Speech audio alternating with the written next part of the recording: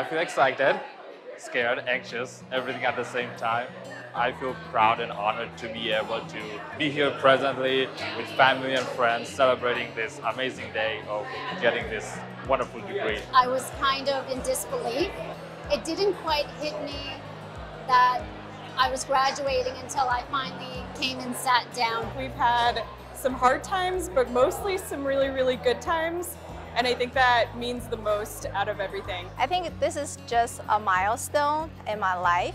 I don't really see it that I'm already on the peak of something. No, I still see there's a long way to keep climbing. I've really loved the ability to collaborate at Tulane.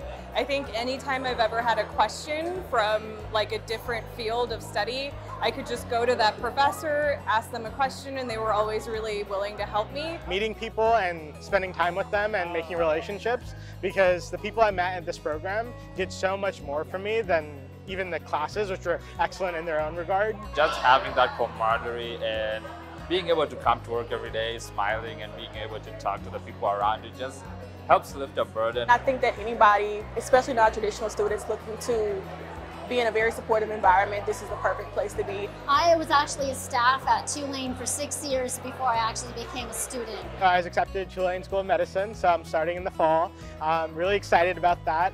It's been a 4-year journey. The biggest treasure I received from this journey is patience and resilience. Really learning to have a healthy work-life balance.